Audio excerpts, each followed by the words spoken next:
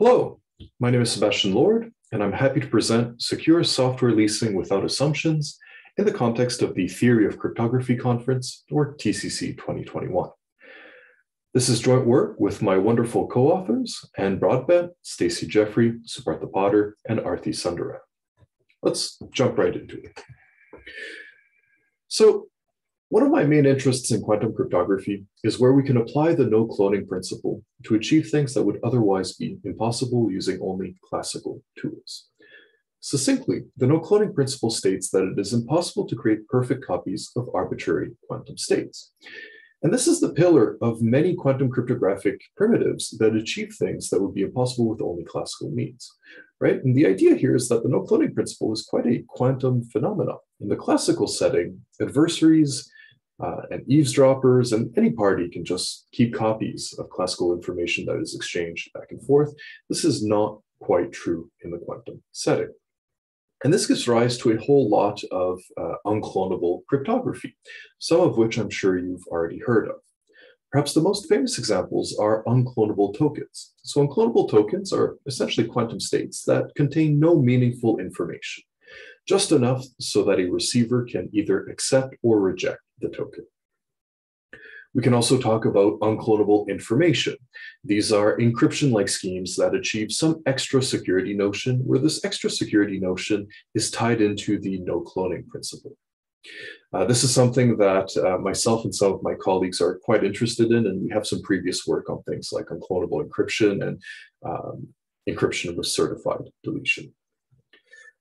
We also have unclonable functionalities, and that's really the topic of this talk. And in this talk, we're going to cover two different types of unclonable functionalities. We're going to talk about copy protection as well as secure software leasing. And one of the ideas that we're trying to promote here is that all of these three notions can be seen as part of a hierarchy, where at the top of the hierarchy, you have the functionalities, followed by unclonable information, followed by unclonable token. The idea being that at every level of the hierarchy, these are more and more complex things, if you will, that are rendered unclonable by using the no cloning principle. Okay, so where does the story of unclonable functionalities begin? Well, it begins with a question by Scott Aaronson in 2009. And this question is quite simple. It asks, can quantum states be used as copy-protected programs which let the user evaluate some function f, but not create more programs for f? So let's sketch out the idea that's wanted here. So what's the basic idea behind copy protection?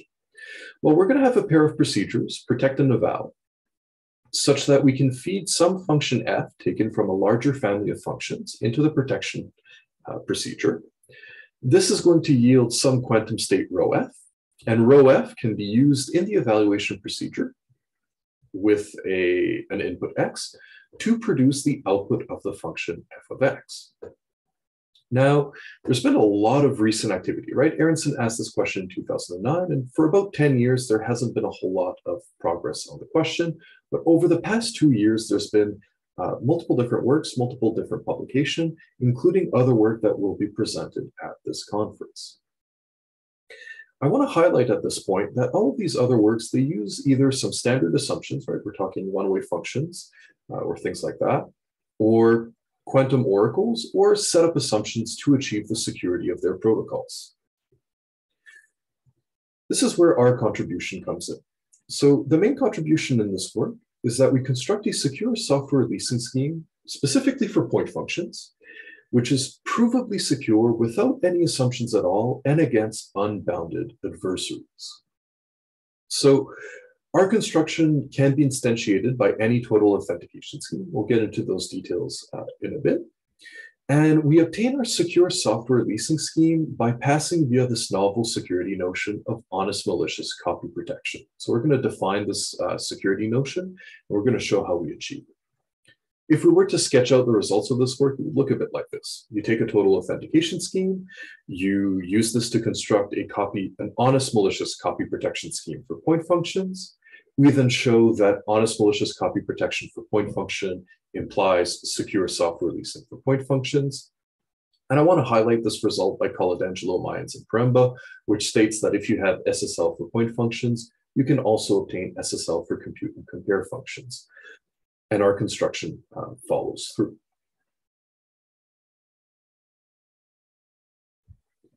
Okay, let's formally define copy protection.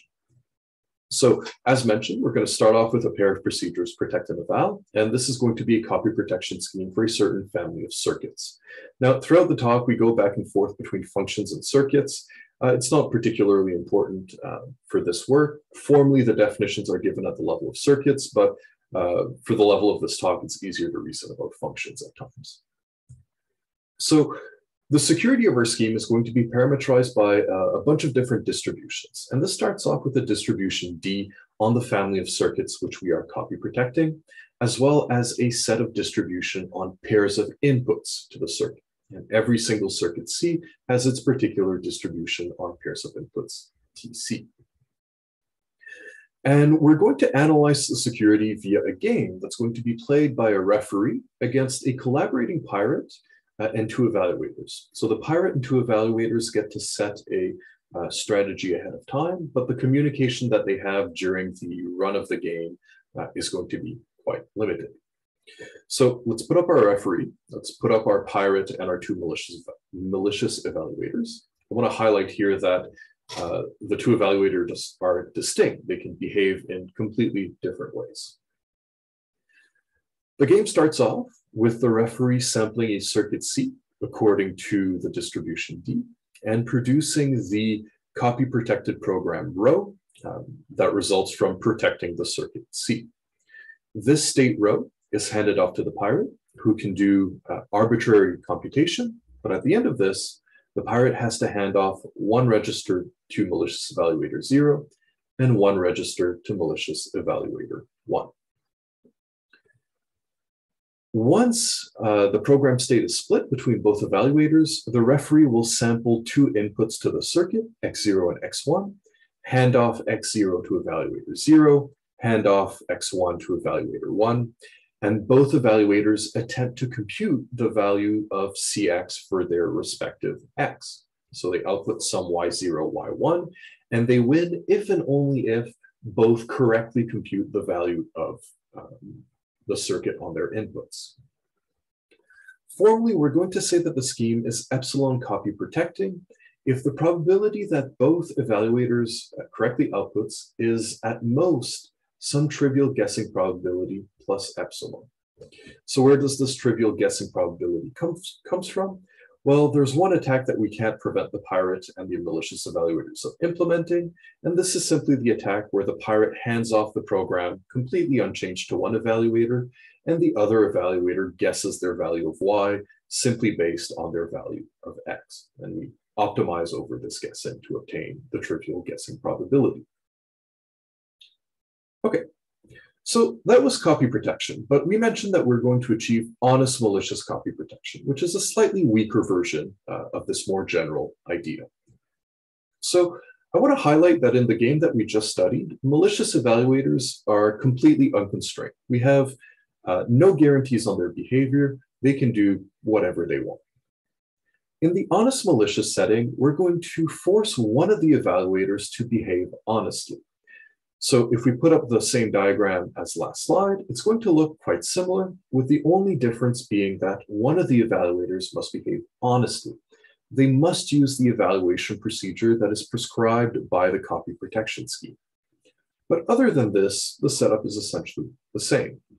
We're going to say that the scheme is epsilon honest malicious copy protecting if the probability that both the honest and malicious evaluator correctly compute the value of the circuit on their input is at most some trivial guessing probability plus epsilon, where the trivial guessing probability follows from simply giving the unchanged program state to the honest evaluator and having the malicious evaluator guess the possible outcome based only on x1.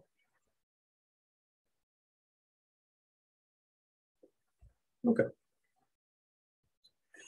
So we're going to achieve this idea of honest malicious copy protection by using quantum authentication. So let's talk about the general idea behind quantum authentication. At the level of syntax, a quantum authentication scheme for some particular space M is just a collection of pairs of quantum channels authenticate and verify, indexed by keys K.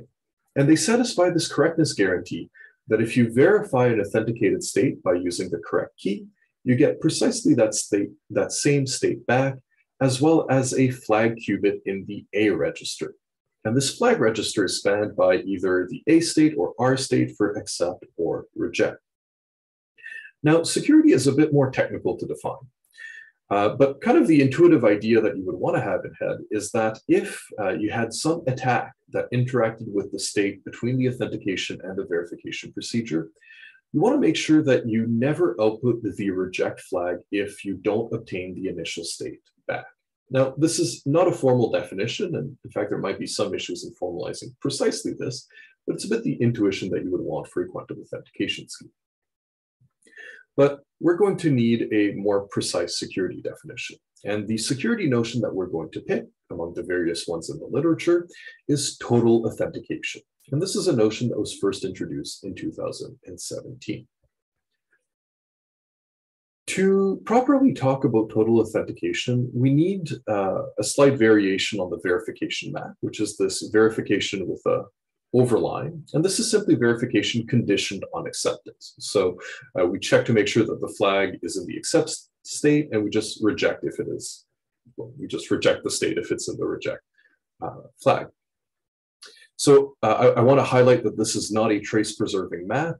The trace of the state following this overline verification is precisely the probability that it accepts. And what we're going to do is a bit of an ideal versus real setting. So in the real setting, some adversary can pick a state row that's going to be authenticated, as well as living on some memory register that the adversary holds.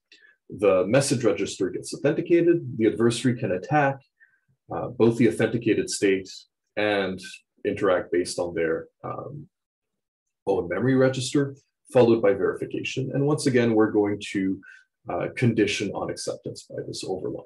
So we get some state sigma in the real setting that depends on a key K. But what's an ideal adversary for quantum authentication? Well, we could think that the ideal adversary is an adversary that just does not interact with the authenticated state. So here we have an ideal adversary psi that simply interacts on their own memory register. They cannot touch the authenticated state between the authentication and the verification.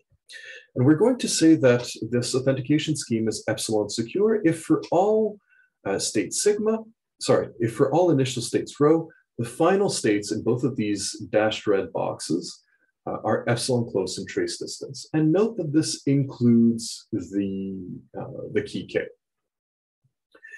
And I also want to highlight here that in the ideal scenario, the adversary and their memory register Z, they have no information on the key that is used, right? They don't actually find a way to interact with the key.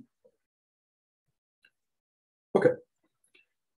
So how can we use a total quantum authentication scheme to construct a copy protection scheme for point functions? So let's recall that a point function is a function that takes as input a bit string of length n and outputs a single bit. Now, every point function is characterized by precisely one bit string, its point, and we're going to denote it p, and the function is such that it outputs 1 if and only if the argument is its point. So now we're going to take some epsilon total authentication scheme. We're going to fix an arbitrary state psi on the message space. And the idea is to build on this correspondence that we can have between inputs to the point function and keys to the authentication scheme. So our protection algorithm, our protection procedure on input of a point function delta p is simply going to output the authentication of the fixed state using the point as the key. So if we protect using authenticate, we're going to evaluate using verification. So on input of a candidate program sigma and some argument x, our evaluation procedure is simply going to verify sigma using x as the key. The evaluation procedure then outputs 1 if and only if the verification accepts. So ideally, we would achieve correctness in the following way. We would say that we have an eta correct scheme if for all possible arguments x and all possible point functions delta p, the probability over the randomness of the evaluation and protection procedure that you obtain the correct outcome is greater or equal to 1 minus eta. Unfortunately, we don't achieve the above correctness. Instead, we're going to have correctness with respect to certain distributions. So what do we mean by this? We mean that we're going to define and achieve eta correctness with respect to a family of distributions indexed by potential functions. More precisely, for all possible point functions, the probability that the evaluation correctly outputs, taken over the randomness of the evaluation and protection procedure, as well as the sampling of the input, is at least 1 minus beta. Right? So we don't necessarily have correctness for all possible inputs. We obtain correctness averaged or taken out of, we obtain correctness with probability over the possible inputs. Okay. So let's bring up the scheme here. So recall that we protect by authenticating and evaluate by verifying. So we're going to show correctness with respect to a very specific distribution. This is the distribution that, so the distribution is indexed by the point function delta p. And for every possible bit string, it's going to be p with probability 1/2 and not p with probability 1/2. And in this case, it is sampled uniformly at random over all possible bit strings that are not p. To properly show correctness, we actually show this following theorem, which states that for any epsilon total authentication scheme, for any state row, if you sample a random key k, the probability that you accept is at most 2 to the epsilon. So the theorem follows from the security of the authentication scheme. You can kind of, the argument essentially says that if there was a state that was accepted with higher probability, you could use the state to construct an attack against the authentication and verification scheme. So by correctness of the authentication scheme for all points p, we have that we correctly evaluate on the point p with probability 1, and this theorem will allow us to make a statement for what happens when you try to evaluate with the wrong key. You combine all of the above, and you show that when you start with an epsilon total authentication scheme, the probability that you correctly evaluate is at least 1 minus epsilon. All right, let's move on to the honest malicious security. Let's refresh our memory just a bit. So our scheme is here. Once again, we protect by authenticating and we evaluate by verifying.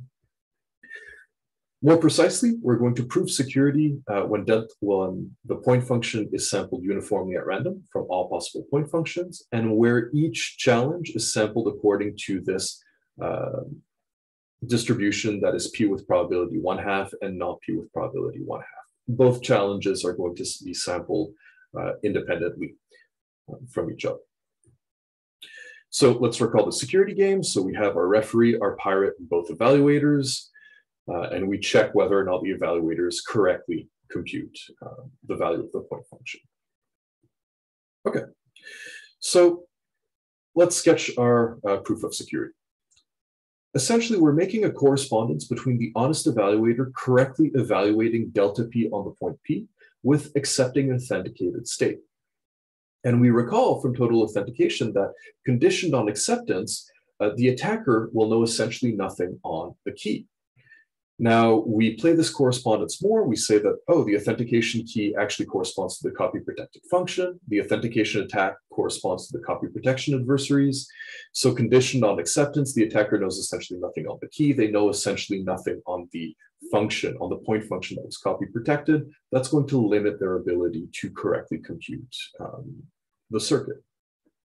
Right? So if the honest evaluator is correct, then the malicious evaluator knows essentially nothing on the point of the point function. We also need to analyze the case where the honest evaluator is challenged with something that is not the point of the point function that is authenticated, but we leave that for the paper. Formally, the theorem that we show is that with this scheme and these distributions, the probability that the adversaries win is at most this trivial guessing probability and this fairly nice function of epsilon. We also show that the trivial guessing probability in this case is precisely 1/2. Okay, so we've obtained a scheme for copy protecting point functions in the honest malicious setting. Let's finally talk about secure software leasing. So secure software leasing is similar to copy protection in the sense that it prevents copying of programs, but it is a bit different in the sense that there will be no second evaluation. We're going to have a verification procedure instead. So security is also parameterized by distribution over circuits and inputs, much in the same way that copy protection was. So let's sketch this SSL game. So we're going to have a referee and a pirate. In this case, the pirate is also going to play the role of the single evaluator. There is no second evaluator, as previously mentioned. The referee is going to sample a circuit C according to the distribution D, produce some state row that essentially encodes the circuit, hand that state row off to the pirate. The pirate does some computation, they can hold on to some quantum information, but eventually they have to return some state sigma to the referee. The referee will then verify the state sigma and either accept the return or reject it. Assuming they accept, they're going to sample some argument X according to the distribution TC, that can depend on the circuit C, hand X off to the pirate, and the pirate wins if and only if they correctly compute the value of the point function on X. So very similarly, we're going to say that the scheme is epsilon secure if the probability that the referee accepts and that the pirate correctly computes the outcome is at most the trivial guessing probability plus epsilon. And finally, we emphasize that in this setting, the pirate can evaluate maliciously. So we don't control any of the computation that the pirate does. So how do we obtain secure software leasing from honest malicious copy protection? Well, the idea is quite simple. You can verify a return program by honestly evaluating it on an input. The protection and evaluation procedures in this setting are unchanged. We just construct the verify from the honest evaluation, right? So how do you verify? On input of some circuit C and a candidate program sigma, right, that the pirate claims was the program for C. You sample some argument X prime according to some distribution T prime C. You compute and you verify whether or not this is the correct outcome. If you plug this into the game, you get this figure here where we just kind of expand a verification procedure to include, and you see that this essentially simulates the honest evaluator of the honest malicious copy protection game. So the theorem that we show is that if the copy protection scheme is epsilon honest malicious secure with respect to some distribution D and this distribution on challenges, then the derived SSL scheme is going to be epsilon secure with respect to the same distribution on the circuits and just the singular distribution on the challenges to the pirate.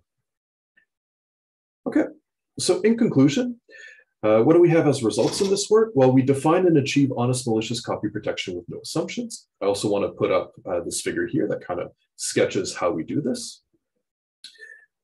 We show that honest malicious copy protection yields SSL. And we can contrast this with other works where we do not need any assumptions, we have no setups and no oracles. Finally, but kind of the trade-off here is that for copy protection, we only consider a restricted class of adversaries, right? We have honest malicious copy protection, which is a bit weaker than the more general malicious copy protection, if you will. So there's two main open questions for future work. First of all, can we improve the correctness of our scheme, right? So currently we have correctness over, with a probability over possible inputs. We would like to have correctness for all possible inputs. And perhaps the main question is, can we achieve copy protection against two malicious evaluators without any assumptions at all? And I think this is a question that is gathering quite a lot of interest in the field right now. And with that, thank you very much.